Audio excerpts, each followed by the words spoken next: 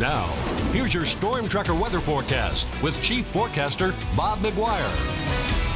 That's right, and good evening, everybody. Normally we think about frogs on a log, but tonight we're going to show you pelicans. That's right, this is the Buffalo Bill Reservoir, and there was like 15 pelicans on this log out there.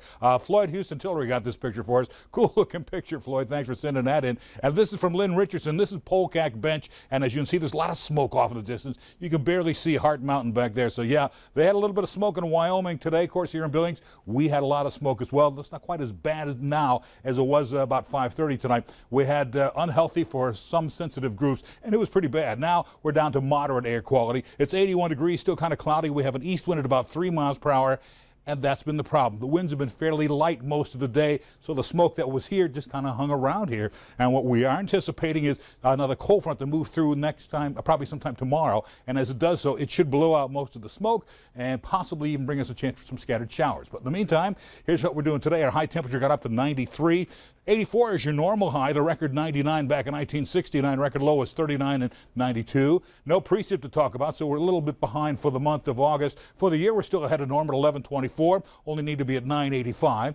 And as you can see, our current temperatures around the state, they are cooling off a little bit. We're into the 60s and 70s out in the west, although it's still 82 over at Helena, 81 at Billings right now. And elsewhere, we're looking at temps generally into the 70s. A little cooler over at Sheridan and at Worland in the 60s at this hour. These are our reported highs, though. Look at all the 90s through here. Yeah, it was a toasty one. Just a few places, like over at Lewistown, got 89 degrees. We had 86 over at Butte, 87 over in Dillon today, and Cody came in at 86 for their reported high. Now, that red flag warning we had through here, that has expired, has not been updated. The winds are dying down tonight, and that's good news, but we still have got a lot of smoke in west central Montana. It's basically on the unhealthy to hazardous air for that region, so just like it's been for about 2 weeks now, very hard to breathe in that area. That smoke just kind of hangs in that bowl around the Missoula area.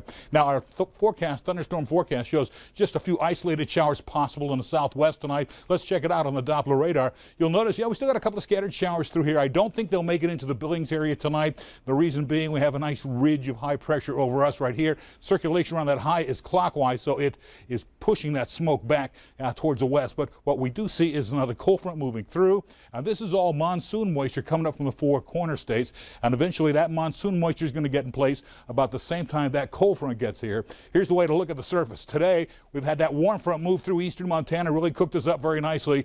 Monsoon moisture starts moving in as well by sometime Thursday, 6 o'clock. Here comes your moisture about the same time that cold front moves through. That'll kick off some showers. Probably one of the best chances of rain we've had in about 2 or 3 weeks. And even on Friday, look for more widely scattered rain showers moving through the region as well. Now tonight, we'll see temps cool back down to the 50s and 60s out in the west. Back here in the east, mostly into the 60s with clearing skies. Tomorrow, back into the 90s in eastern Montana. Billings, a little bit cooler because that cold front is coming through, maybe about 86 degrees. It'll be mostly into the 70s and 80s in the far west. Look for widely scattered rain showers around that cold front.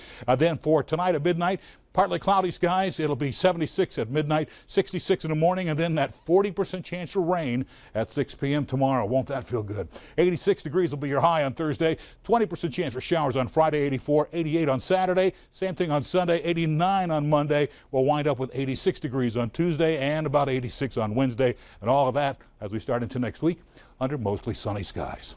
Let's go back to the desk.